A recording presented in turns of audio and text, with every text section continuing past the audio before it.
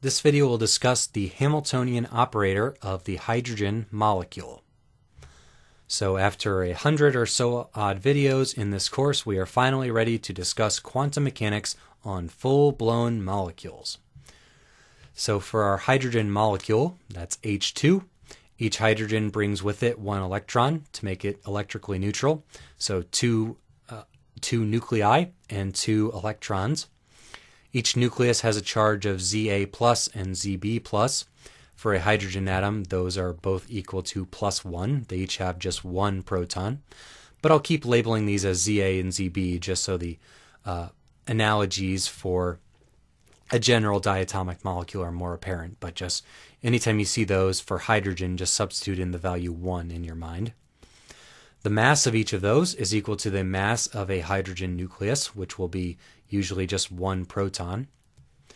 We've got two electrons here. Each of them weigh mass of the electron, have a charge of -e. And so of these four particles, we have kinetic energy for each of them, which is of interest. But we're also interested in the Coulomb interactions between all six pairs of them. So six distances of note are from nucleus A to electron 1, R1a, nucleus B to electron 1, R1b, nucleus A to electron 2, R2a, nucleus B to electron 2, R2b, electron 1 to electron 2, R12, and what is new in this video and in this chapter is the distance between nucleus A and nucleus B, capital R, A, B. So in principle, our Hamiltonian and our wave function will be a function of 12 variables. They'll be a function of the 3 Cartesian coordinates of each of our 4 particles. So we have electron 1 has 3 coordinates, electron 2 has 3 coordinates, nucleus 1 has 3 Cartesian coordinates, x, y, and z, as does nucleus B. So our Schrödinger equation, H psi equals E psi, depends on us specifying our Hamiltonian operator to act on this 12-dimensional wave function. So our Hamiltonian, as always, is equal to the kinetic energy plus the potential energy. Kinetic energy is equal to the kinetic energy of the nuclei plus the kinetic energy of the electrons. And the potential energy is equal to the potential energy between pairs of nuclei plus the potential energy between nuclei and electrons, all 4 cases of that, plus the potential between pairs of electrons. So our total Hamiltonian, writing that out, H hat is equal to kinetic energy of nucleus A minus h bar squared over 2 mass A, del squared A, minus h bar squared over 2 mb del squared B, second derivative, sum of the second derivative with respect to each coordinate in B. These each are a nuclear kinetic energy term.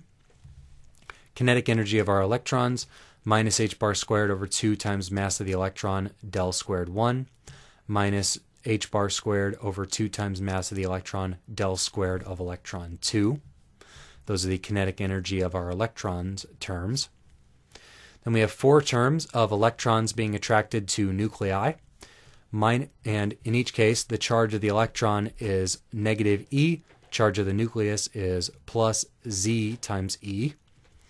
So electrons and nuclei have opposite charges, so they will attract one another, giving a negative potential energy.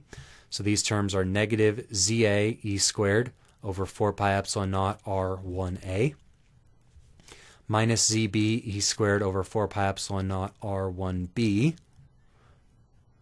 minus Za e squared over 4 pi epsilon naught R2a. Sorry, this was R1b. This is R2a. And minus Zb e squared over 4 pi epsilon naught R2b. Those are our nuclear electron attraction terms. We have our electron-electron repulsion terms. Same sign, repulsive potential energy, positive potential, plus e squared over 4 pi epsilon naught R12. And nuclear-nuclear repulsion terms, Za times Zb e squared over 4 pi epsilon naught Rab. If we take all these terms and we put them into atomic units, where we divide, where we set a whole bunch of things to equal to 1, h bar is equal to 1, mass of the electron is equal to 1, charge of the electron is equal to 1, and 4 pi epsilon naught is equal to 1. So what's left over is h equals minus 1 over 2 ma. This is now how many electrons worth of mass does this nucleus have. Del squared A, minus 1 over 2 mb del squared b, minus 1 half del squared 1, minus 1 half del squared 2, minus za over r1a, minus zb over r1b, minus za over r2a, minus zb over r2b, plus 1 over r12, plus za, zb over rab.